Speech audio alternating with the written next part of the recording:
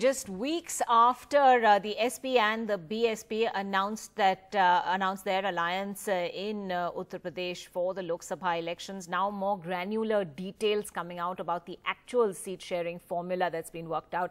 Alok Pandit joining us at this point. Alok, what are we learning? Well, I think we can only analyze what we are seeing right now at first glance. Ankita, it will take some time to figure out how exactly they have divided the seats. But from the first glance, I think one or two interesting things. One, that Mayawati party has released the seat distribution for both parties. So it's clear who has the upper hand here in that sense. Also, Mayawati is fighting 38 seats, her total quota of the alliance which was announced, while the Samajwadi Party, Ankita, is fighting 37 seats. They have announced a distribution of 37 seats, while Mayawati's party has announced 38. So that would be 75 out of 80 seats.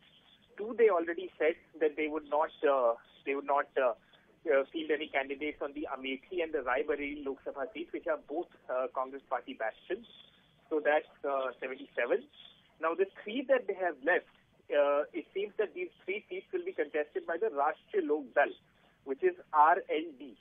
So if you remember, in the last some time there was speculation that the tie-up would also include Ajit Singh's party, and that is something that seems to have been factored in by these parties, saying that one of the seats that the RLD wants to fight will have to be from the Samajwadi Party's quota. That's one. The second important point, Ankita, is that despite all this speculation that Priyanka Gandhi was leading some kind of a renewed effort to at least speak to Akhilesh Yadav and try and get into the alliance in some way or the other, or impress upon this Gathbandhan, that the Congress also needed to be part of it. If you remember, there were some stories that had been done about a week ago when Priyanka Gandhi was in UP, that the Congress was still interested in some kind of an alliance with the SP and the BSP, and they thought Priyanka Gandhi could lead renewed efforts towards this. The door has been shut on that speculation, at least from this list. I mean, unless they were to go back on this and announce another list at some point of time, which is very unlikely. It seems that the door has been shut for the Congress, and Mayawati particularly has led this, because we've reported in the past how Mayawati has been extremely angry with the Congress in the last some time, and she's the one who believes that the Congress does not have the winnability factor in UP. So any speculation now that the Congress could have got its way into this alliance, at least for now, stands, it won't happen, because these people have already announced their seats. On the seats itself, my final point, on first glance again, some of the seats that the Samajwadi Party has got are interesting. They've got Lucknow. They've also got Varanasi. So whoever, it's almost confirmed that Narendra Modi, the Prime Minister, is going to fight from there.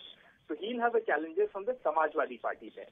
Also, some of the other urban seats, for instance, Allahabad, Faizabad, Lucknow, all of them have gone into the Samajwadi Party quota.